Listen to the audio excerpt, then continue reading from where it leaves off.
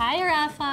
Hello. Hi! This is Kuya Robbie. Kanina pa siya tuwan-tuwa sa'yo. I know. Parang in the future, nakikita ko na kung paano yung magiging asta at itsura ng anak ko. Tsaka yung yung outfit niya, ganito ako. Ganyan yung forma ni Robbie. Yes, Tsaka yung lalo cheeks na. niya at your age, Pag nag-gym? ganyan din. Teka lang, tagal natin nag-uusap dito. Nasaan na ba yung kasama mo? Sino ba kasama mo dito? My mom. Your mom? Your mom? Yes. But... Sabi naman.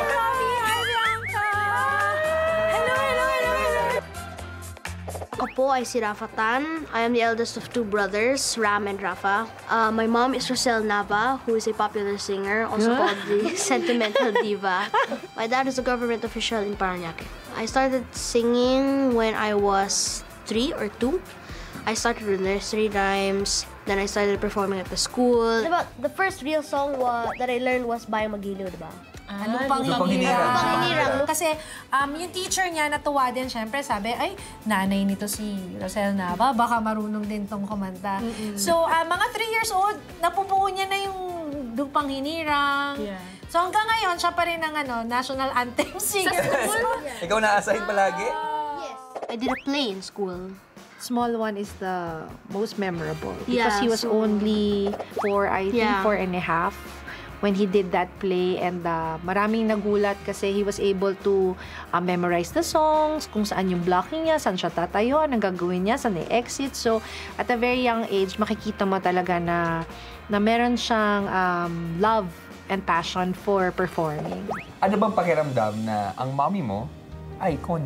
Well, I'm very proud, of course, kasi, you know, she has a lot of fame, she has a lot of fans, and she gets to share her music with the world. Ano yung isang piece of advice na binigay ni mommy sa'yo na, lalong-lalo na pagdating sa kantahan, sa singing, na babaunin mo hanggang, syempre, sa blind auditions natin? Expression.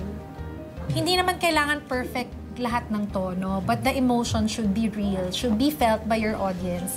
So, in every song that you do, it should always be felt from the heart. Mommy, ano bang last message nyo bago sumalang si Rafa sa blind auditions? Siguro, I just want him to enjoy his performance, no? And no matter what happens, Mommy will always be proud of you. Oh, so sweet. Thank you for watching The Voice Kids. And we want you to like, comment, and share our videos and subscribe to our channel, which is The Voice Kids. Yes, follow our social media accounts for the latest updates on The Voice Kids.